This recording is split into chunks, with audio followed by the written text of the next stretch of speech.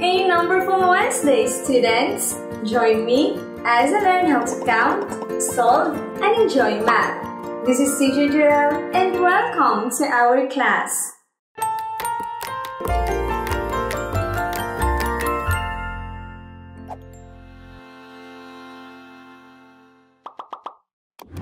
Conducting research will disclose the facts or points of view.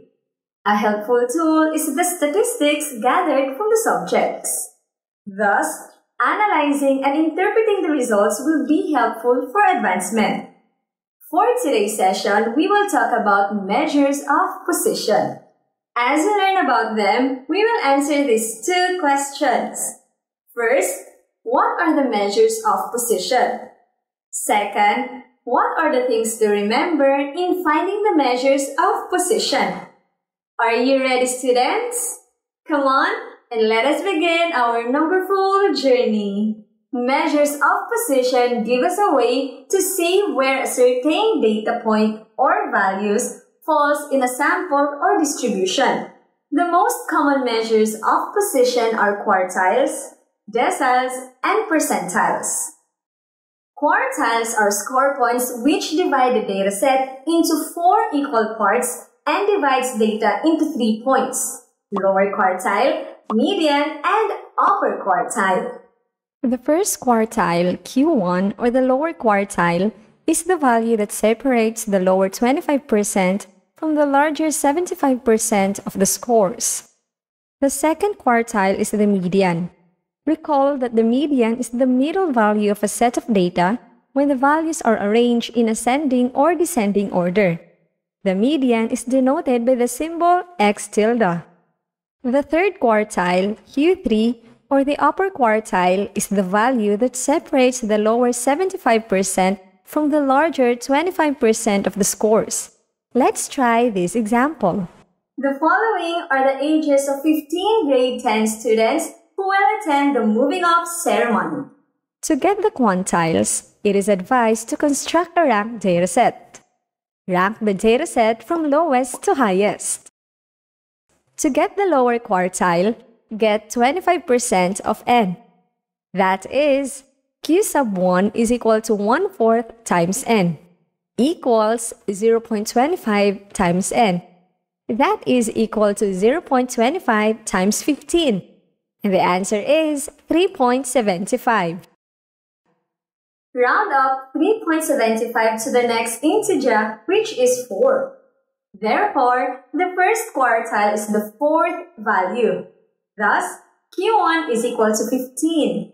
There are 25% of the dataset below 15 years old and 75% are above it. The second quartile is the median, so Q2 is equal to 16. To get the upper quartile, get 75% of n. That is, Q sub 3 is equal to 3/4 times n, equals 0.75 times n. That is equal to 0.75 times 15.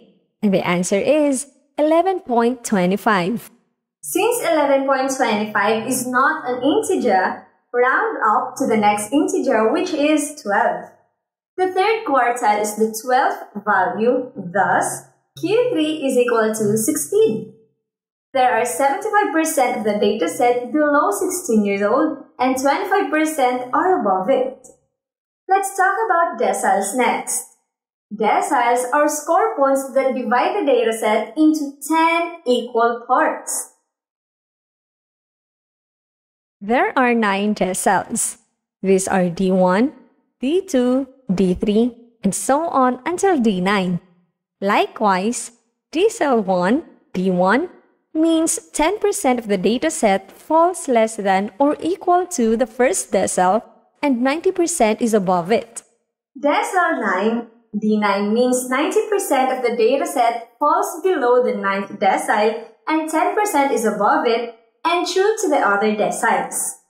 Thus, going back to the problem on the ages of grade 10 students, let's determine the score point that gives the highest 10%. The highest 10% is also called the 9th decile.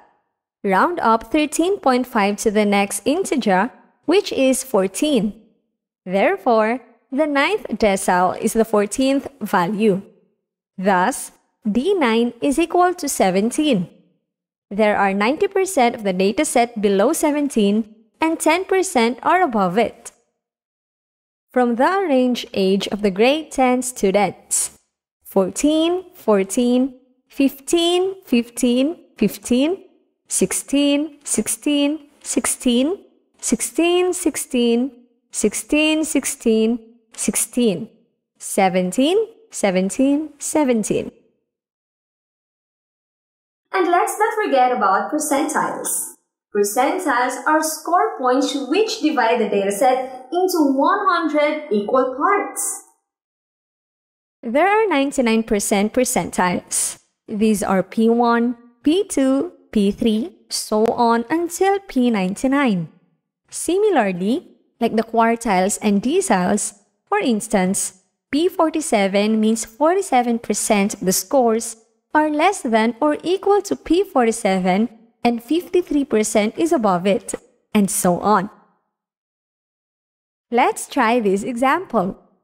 Determine the lowest 80% in the distribution of mathematics ratings in a grade 10 class. The lowest 80% is P80. It is also equal to D8. Round up 7.2 to the nearest integer, which is 8. Thus, P80 is the 8th value. From the ranked data, 63 divides the distribution into two parts, the lowest 80% from the highest 20%. Now, let's try to answer these questions. Dado keeps the record of seamen's remittances. Listed below are the remittances of a seaman for the first 3 quarters of 2017. Let's find the lower quartile, median, and upper quartile. To get the quantiles, it is advised to construct a ranked dataset. Rank the dataset from lowest to highest. To get the lower quartile, get 25% of n. That is, Q sub 1 is equal to 1/4 times n, equals 0.25 times n. That is equal to 0.25 times 11, and the answer is 2.75. Round up 2.75 to the next integer, which is 3. Therefore, the first quartile is the third value. Thus, Q1 is equal to 34,000 pesos. There are 25% of the dataset below 34,000 pesos and 75% are above it. The second quartile is the median, so Q2 is equal to 50,000 pesos. To get the upper quartile, get 75% of n. That is, Q sub 3 is equal to 3/4 times n, equals 0.75 times n. That is equal to 0.75 times 11. And the answer is 8.25. Since 8.25 is not an integer, round up to the next integer, which is 9. The third quartile is the 9th value. Thus, Q3 is equal to 63,000 pesos. There are 75% of the dataset below 63,000 pesos and 25% are above it. Using the same problem as earlier, can you determine the 7th decile? Round up 7.7 to the next integer, which is 8. Therefore, the 7th decile is the 8th value. Thus, D7 is equal to 59,000 pesos. There are 70% of the dataset below 59,000 pesos and 30% are above it. Let us also find the lowest 60% from the remittances earlier. Round up 6.6 to the nearest integer, which is 7. Thus, P60 is the 7th value. 54,000 pesos divides the distribution into two parts.